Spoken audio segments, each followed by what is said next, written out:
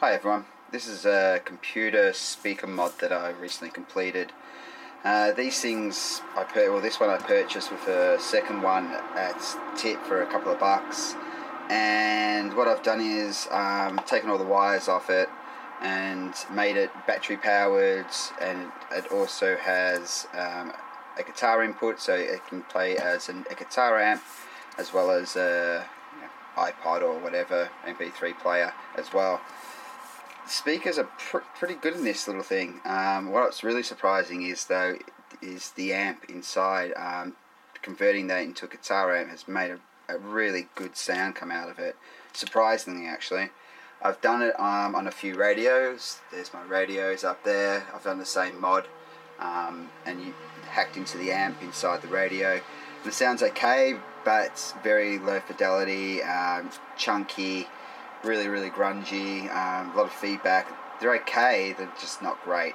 But this little one with the amp inside of this, the sound is fantastic. I'm really impressed with it, and I'll give you a sample of the sound a bit later.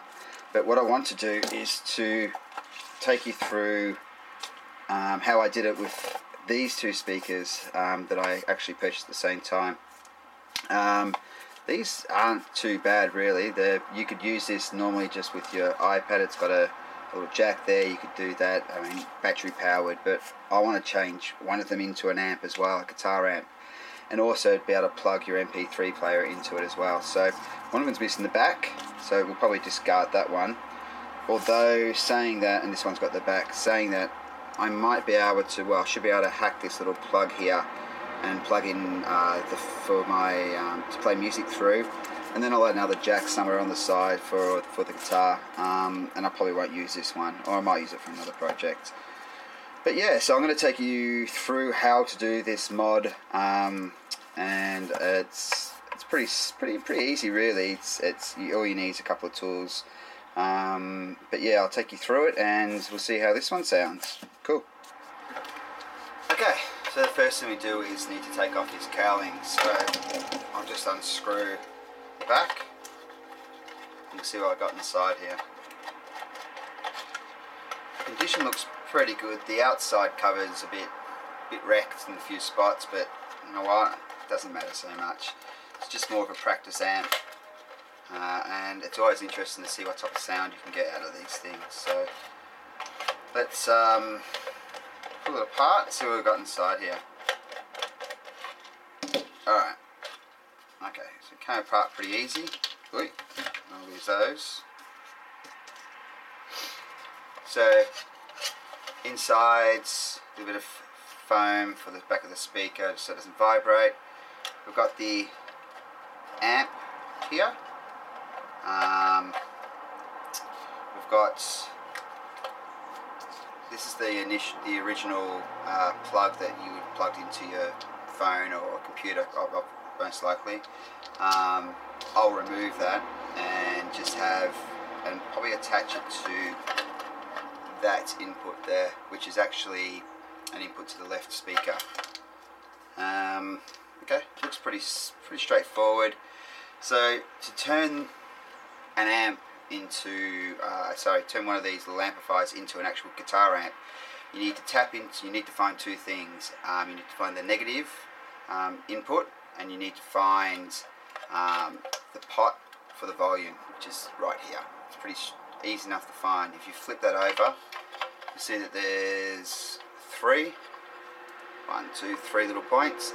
One of those points will allow us to play the guitar through it, and I'll show you how we wire that up. It's pretty straightforward, as I said. So the first thing we'll do, I think, is cut this old jack off. So let me find something to cut that with. Alright. We don't need that.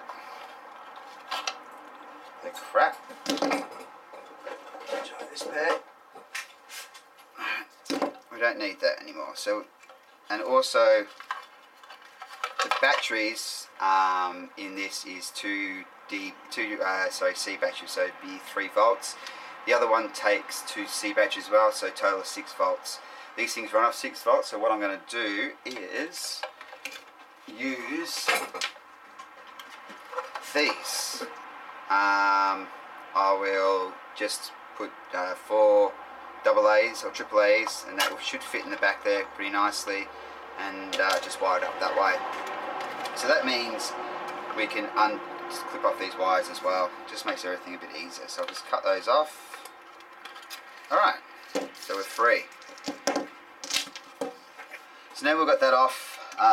It's all pretty straightforward, as I said. The speakers are joined on. You've got a little LED indicator light. I've got the original plug here.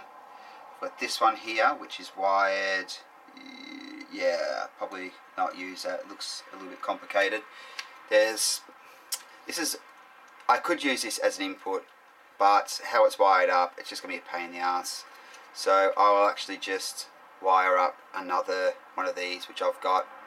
And yeah, so I guess that will be the first step. First, we'll solder on a little input plug for this. Actually, you know what? Let's do the batteries first. Alright, let's sort the batteries out. So inside here, we don't need these anymore. Let's just rip those suckers out. Just put together this little, I guess, 4 times AAA battery holder.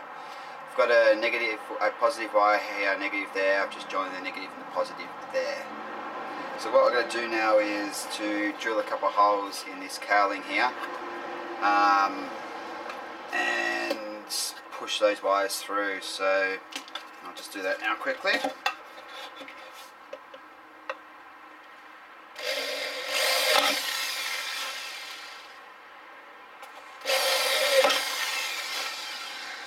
Okay, so yeah, there they are. 2 little holes. Push those wires into there. So you can see that I've soldered the positive and negative from the amp to the batteries. Pardon me, I'll probably hot glue those in at some stage, just so they're not rattling around inside the cowling. So the next stage is to go get some batteries and then test to make sure that it turns on. That's probably a key part of it. I don't even know how to turn the thing on, actually. Should be interesting. Maybe it's one of these switches. And then B, it actually plays music through it. So I'll go and get some batteries, and that will be the next step. Okay, so what I've done is I've soldered this female connector onto the original male jack. You can see there's 1, 2, 3 points there. Sometimes these have only got 2 wires coming out of it, mono, but this one's was stereo. So that's after a bit of experimentation, played around, worked out the best way to solder those on, and I soldered them together. So now it's time to test. So I've got this male adapter. I'll stick it in like that, and then we'll just, also, for the life of me I couldn't find the on-off switch for this thing. I actually don't know if it's even got one, so I just added my own. All that is just wired from the batteries directly to the switch, so you've got to flick that on. Once it's on, you can see the little LED indicator on the front goes on, so I know I've got power. Then let me just plug my phone in. Music, hello.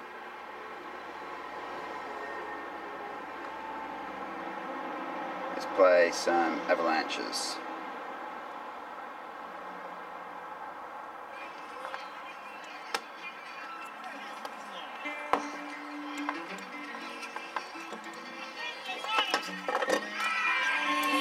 Yay, we got sound.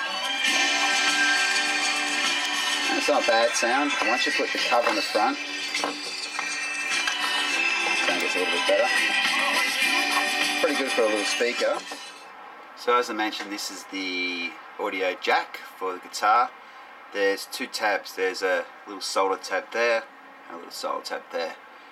Your positive needs to be soldered to the top tab. Oh, there we are. Top tab there, and then the negative to the side tab.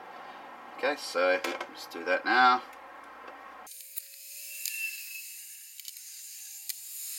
Done. Simple as that. So now the jack's wired up. Got the, as I said, the positive on the top. Positive on the top. the positive joins onto this arm here, which touches the male end of the male plug for the guitar lead. That's your negative, and I'll show you how we wire that up now to the amp. Right, so I've got my circuit board here, I've got my plug here. The first wire we need to attach is the negative. So the negative's just got to be touched or soldered onto one of the negative sections on the circuit board. All these fat connections are all negative. You can just find the negative from the battery, which is this blue wire here on this one. I can see that it's soldered right there, so I'm just going to attach it to the same spot. Alright, just put a bit of solder in my soldering iron.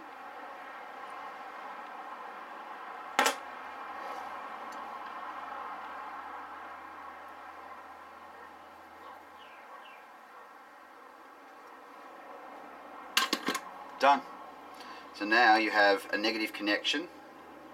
We're going to work out where this positive end's got to go. Now that will have to go on one of these 3 little solder points on the volume knob here. So I'll show you a close up of that. Okay, so as I mentioned, we've done the negative, soldered that, and connected directly to the negative from the battery, but that's fine. Any of these traces here are all negative anyhow, so anywhere along there be fine. Next we have the, there we are, we have the positive. Now that's got to be soldered onto one of these 3 points, and to work out which one, we need to plug the guitar in and give it a strum, and then see what sound we get out of, if we get any sound out of the speaker by touching these. So we'll do that now, see how we go. Alright, so I've got the guitar plugged in, I've got the male plugged into the female connector, I've got my little positive wire here. I'm going to do some strumming and see what sound I can hear out of the speaker. So we'll just touch these. Nothing.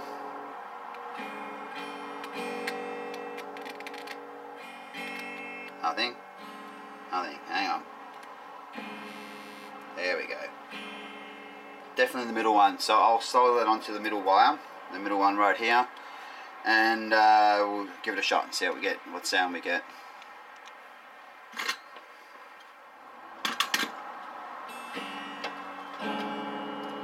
Yeah, we got some sound. It's not loud.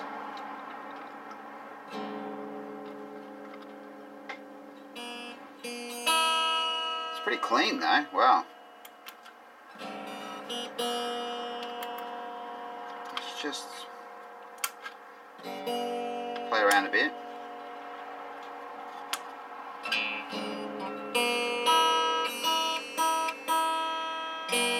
Definitely getting sound out of it, so let's just try and put the cover on top.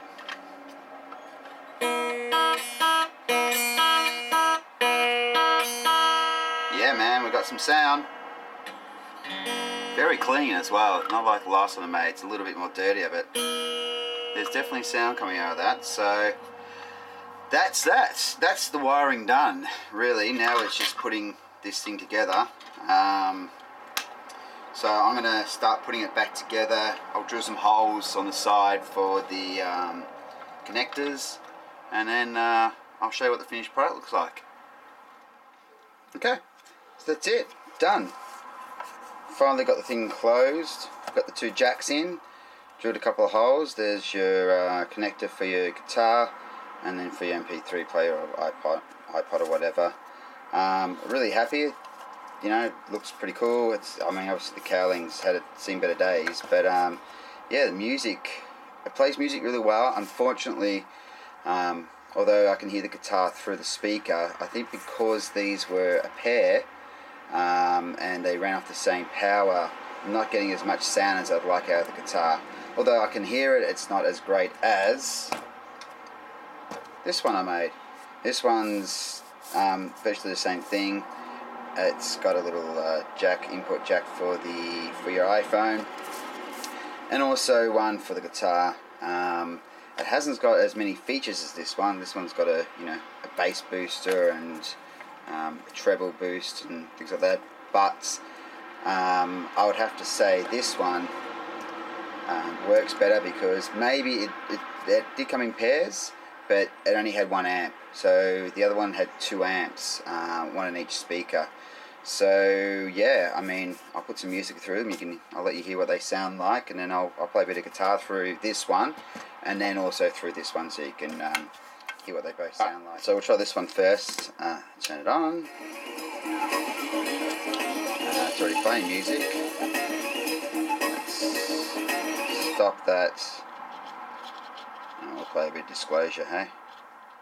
When a fire starts to burn, right, and it starts to spread, she gonna bring that attitude. It gets a bit distorted when it gets too loud. You can hear it. Fire starts to burn, right, It's got a and it switch starts to sort of out there. spread, she gonna bring that attitude. Bass is pretty good on it. Want to do nothing with your life.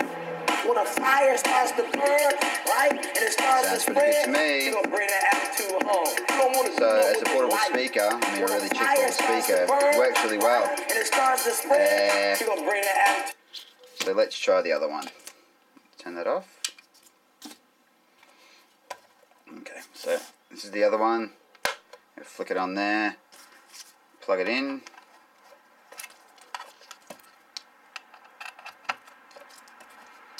And we'll push play.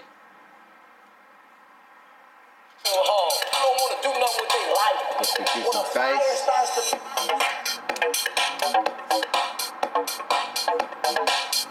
This one sounds better. That's full volume. It's got a great sound to it.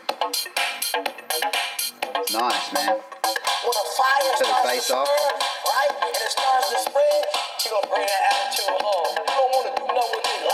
Yeah, this one's got a great sound. So I'm really happy with the way this great sound. So let's try this one first. Plug it in.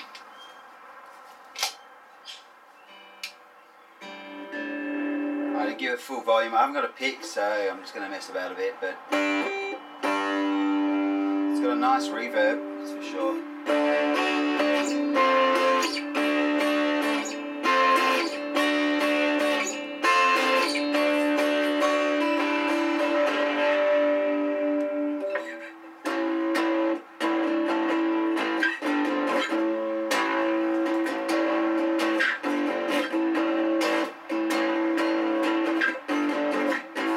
That sounds great. This speaker's, I'm really impressed.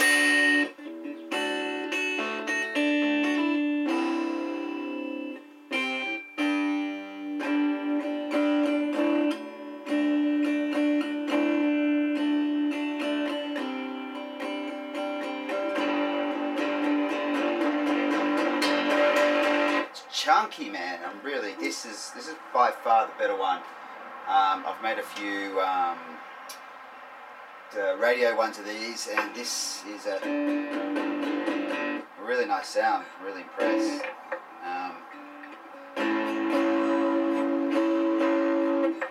It's good. Alright, so let's try the other one. Now this one you might not be able to hear because the sound, meh, it's a bit soft. Let's continue this chord.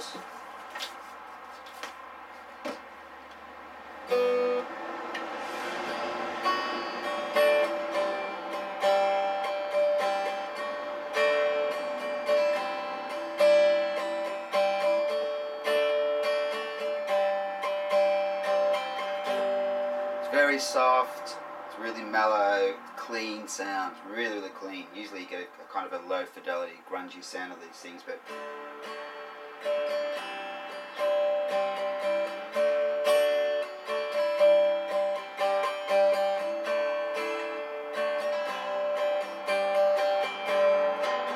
anyhow, that's that one. I prefer this one for playing guitar on. This one playing music is sweet.